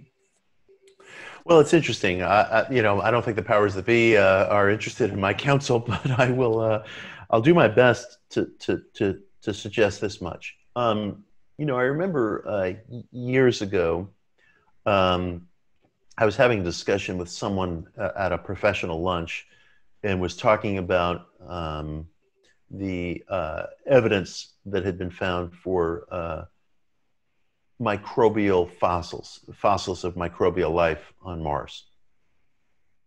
And I said, if this stuff turns out to be true, it's just extraordinary. I mean, we're finding an instance of extraterrestrial life, or at least past instance of extraterrestrial life within our own solar system. I mean, that's mind-blowing. And the person I was having lunch with said to me, I understand intellectually where you're coming from, but it doesn't really blow my mind. I mean, I don't really feel any different. I'm going on my morning commute. I'm doing my laundry. I'm stressed out about this, that, and the other thing. And I said, well, that's true in the space of the ordinary trappings of daily life, but give it time. Give it time. The realization that life is general to our solar system in some form or another, the realization that there's an extra physical quality to life can be extraordinarily upending, even if ordinary routine goes on. I mean, look what our ancestors in the Victorian age must have experienced when Darwin's theories of evolution, came to hold sway. People who had been raised in childhood, maybe thinking of this hierarchical universe of, a creator and creation and cycles of life that were completely regulated by this hierarchy, is suddenly confronted with a theory that, wow, human beings developed from lower forms of matter, and it upends this whole hierarchical view of the universe. It changed things. It changed how we see ourselves in so many ways. So I do think that the introduction of ET evidence will change us. Whether it would cause PTSD, I don't know. The abductees, or those who described abductee experiences to John Mack, had gone through terrifying and deeply unsettling experiences that were characterized by suddenness. If you or I don't experience that suddenness, it may be that the trappings of daily life still feel somewhat reassuring, and the change will be more subtly felt, which doesn't mean that it won't be profoundly felt. I mean, the Victorian, who was told that, humans developed from lower so-called, forms of life, he or she had a changed point of view on things. Look, that's been the whole story of modern culture in a certain sense. If you were to describe modernity, modern philosophy, what would that really be? I'd say it's the uncovering of unseen antecedents. So for Freud, for example, it was childhood trauma and the subconscious. For William James, it was the religious experience, or the experience of the extra-physical. For Einstein, it was time and matter, relativity. For Marx, it was economics. For Louis Pasteur, it was germ theory. All these different modern figures in the West said, hey, there's an antecedent here that we haven't understood. So it could be that, the search for extraterrestrial life will become such an antecedent, that now we understand, wow, life is general to the universe. What does this say about our religious point of view? What does this say about our biological point of view? It challenges so much. And yet all those figures that I just mentioned and more, they challenge so much.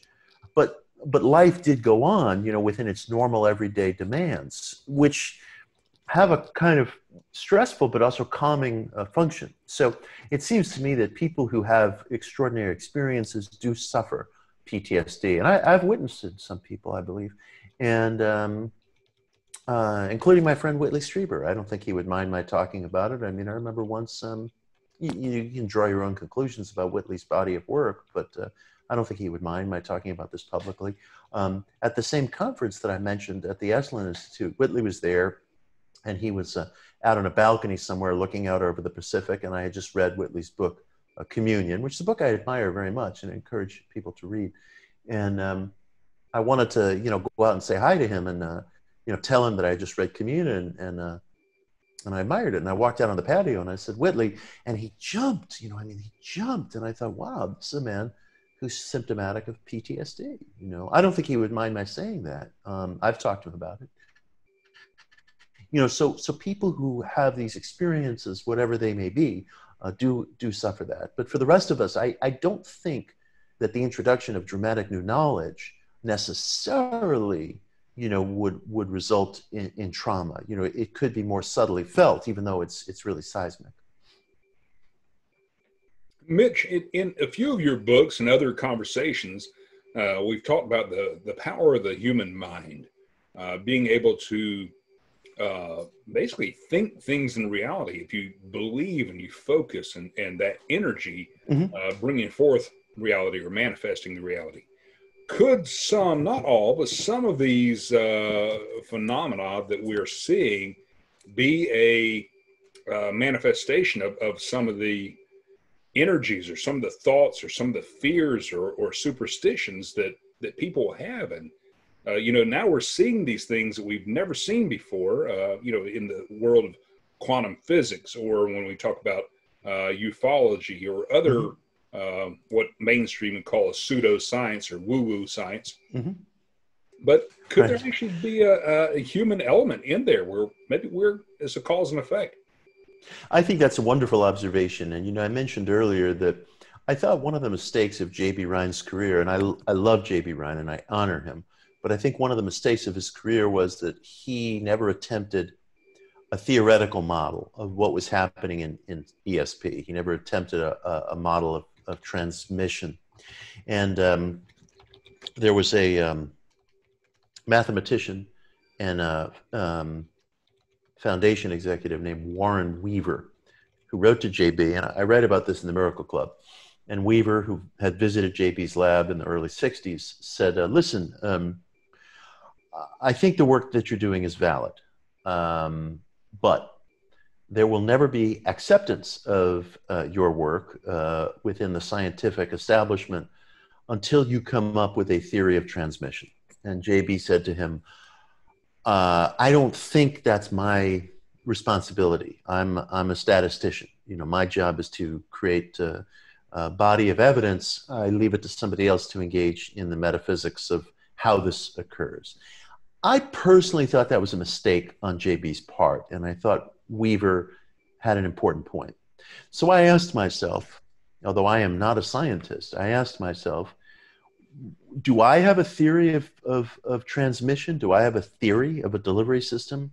Apropos of what you were just describing, I've written a number of books, and I will write more on the question of mind causation. I take seriously the thesis that our minds have causative properties, although I also hasten to add that we live under we experience many different laws and forces, and it's not the only game in town. That's why I don't use the term law of attraction.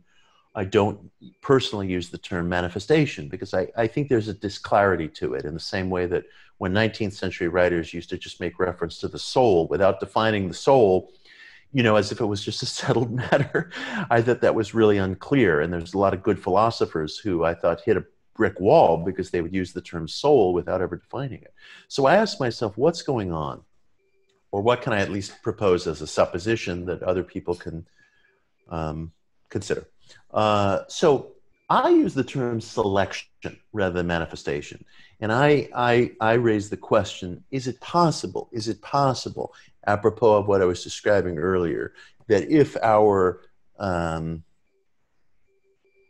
sensory organs are tools of measurement, And what else are they? Then, in the same way that a perspective measurement in the particle lab and in other settings determines what is localized, is it possible that the same kind of selection as exercised through perspective, emotional proclivity, assumption, results in the localization of an event among an infinitude of events within the horizon of our own experience? Is that the truth behind Neville Goddard's statement, an assumption, though false, if persisted in, eventually hardens into fact? Now, I think most people, to some greater or lesser degree, would nod in sympathy with that statement. Is it possible that that statement is really literally true, and that there are these acts of selection going on all the time, and we don't see them because they feel very natural? That as in the events in the Schrodinger's cat thought experiment, which I haven't described, but which I've written about in many places, there is the creation of a whole sense of past, present, and future around the act of selection. So it feels very natural, so if you, Matt, are experiencing something, you could say, yeah, I live at, 21 Elm Street. I've always lived at 21 Elm Street. Well, the very act of selection brings with it a multi-dimensional texture and vividness, so that, yes, it feels as natural to you as the chair I'm sitting in, feels to me. And so it could be that this is how we're going through our lives. And we don't know this because of information leakage, as I was describing earlier, but it's in fact the reality of things. Fantastic. Well, Mitch, thank you so much for joining us again tonight. This has been absolutely fantastic. Pleasure. I see people applauding, Thank you. And I joined them in that. Again, this was more than I could have hoped for. Just blown away. Thank you. Thank you. Thank you all so much. I really appreciate it. We'll do it again. If you want to reach me, my website is mitchhorowitz.com. You can join me on social media. Twitter is @MitchHorowitz. Instagram is @MitchHorowitz23. And always happy to hear from you. Love doing these evenings. And thank you, Matt. Thank you, Joe. Thank you, Josh. Thank you, everyone who joined us, who joined the exchange. Thank you to the North Carolina Masonic Research Society. A real pleasure. Thank you. All right. Well, everyone, I hope you have a great night. And like Mitch said, hopefully we'll do it again soon. Yeah, right on. All right. Thanks very much. All right. Good night, everybody. Thank you. Good night. Good night.